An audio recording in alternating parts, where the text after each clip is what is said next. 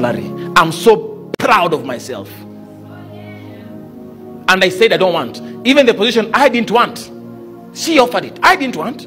I said I was praying for you, it's done. I'm going my business. He said, no, be here. I've never taken any money. I said my money, my salary should go, and the evangelist's salary should go to help school feeding program. Everything. And until Kenya is out of debt, I will not receive a salary from this government.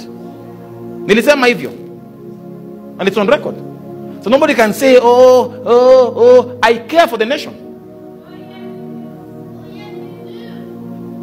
And in your own words, Rachael Ruto, I am not like the ones who come to you only to take money. I bring money to you. And indeed, I took you out of debt.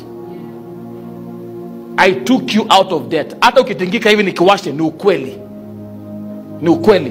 God used me to take you out of debt. Na kulipa wafanyikazi wako nye huko umelipa. I don't know for how many months. Kama ni uongo, nishikwe nistakiwe. Na kama ni ukweli Mungu alinitumia, basi ogopa. And change how you're doing things, so that Kenyans can start benefiting from this government. Utanifeel. Na unanifeel. Mungu kufura, macho kujifunga, unanifeel. Na mimi kukosana na Rachael, does it, she is not my validation, my calling. Na si kukosana ni mimi kukasirika na yeye.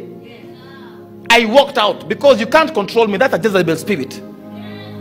You can't tell me how to pray, who to pray with, where to pray. Nobody can do that. Jesus. And all these things Apostle Kayo knows. And Apostle Kayo told me, my son, God has saved your life. You're not like the others who can be told how to pray, where to pray, how to prophesy. You follow God. Even if it means it appears to be to your disadvantage, you are following God. It's on record. He told me to record him. So it's recorded. Kuna unafik. That you're not seeing the power of God in the Kenyan church. Have you not seen people being healed here? In State House, I told you, Rachael Ruto, if Evangelist Teresa Wairimu is your spiritual authority, be attending a church every Sunday. You have no business roaming all over the world. You're in this church, you're in that church, you're in this church. And if you're to go to any church, ask her for permission. Did you listen? Of course not. You can't be going everywhere. She is no longer your authority. It means you make the authority yourself. You thought I was mad.